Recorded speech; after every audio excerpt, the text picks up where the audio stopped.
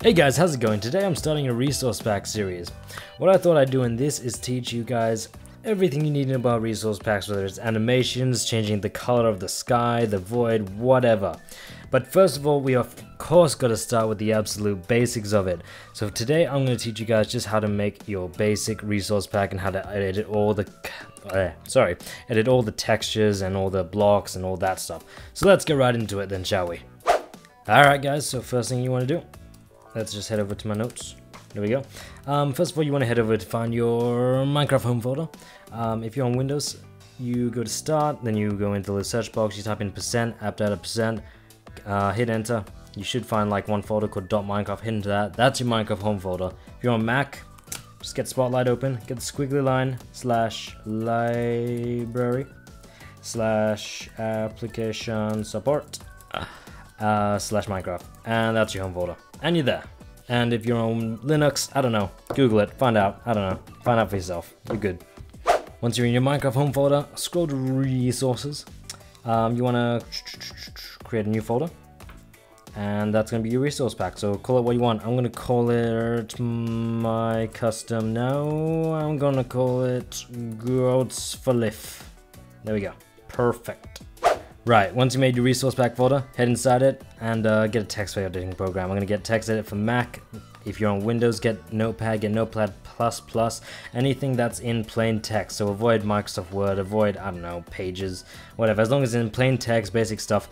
Now type in, or look in the description of this video, you should find something like looking like this.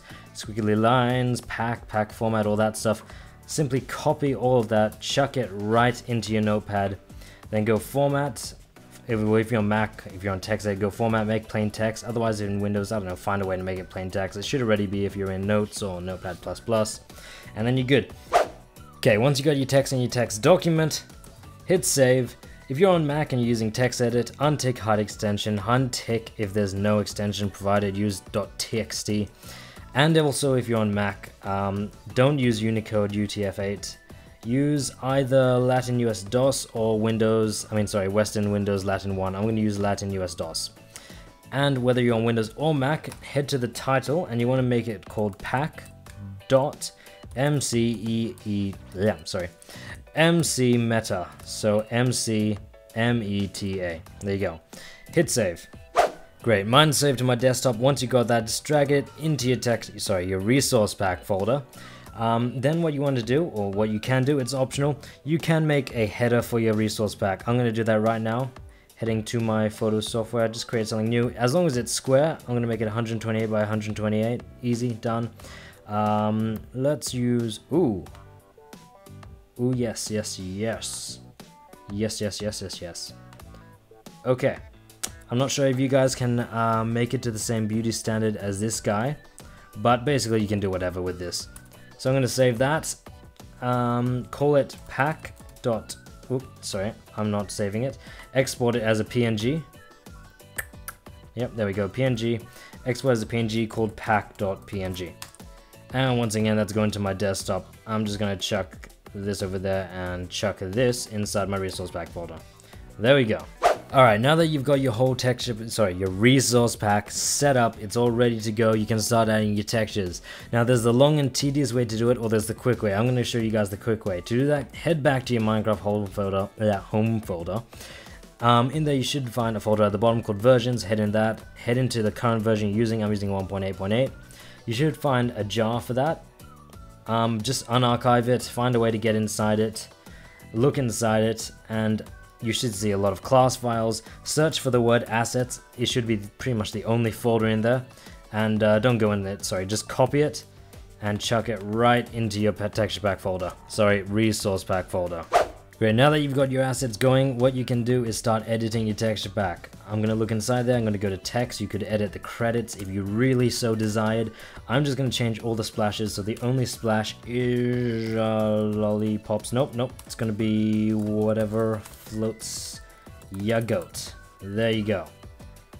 And of course we can go over here, head to textures, head to blocks, and you can change all your common stuff. You can start editing it with your software. I might make side grass. I'm gonna make it so grass has a, I don't know, black hole in the middle. Why not? Yeah. There we go.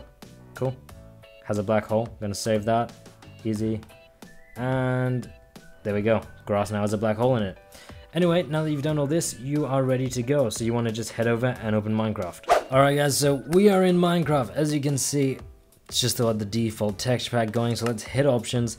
Let's go to resource packs. Let's find the creepy worm. There he is right there, looking very creepy indeed. Okay, done. It's on top. And done. And let's go to... Oh, hang on. Can't reset the splash, can it? Oh, let's go single player. Let's go player world. See if it worked. And there we go. There's random holes in the side of all the grass, so it has worked. Save and quit to title, and the splash is also working, whatever floats you got. There you go. Alright guys, that's the end of this. I hope you guys did like it. If you did, don't forget to smash that like button. Otherwise, I don't know, tell me if you want more stuff like this. I'll see you guys later.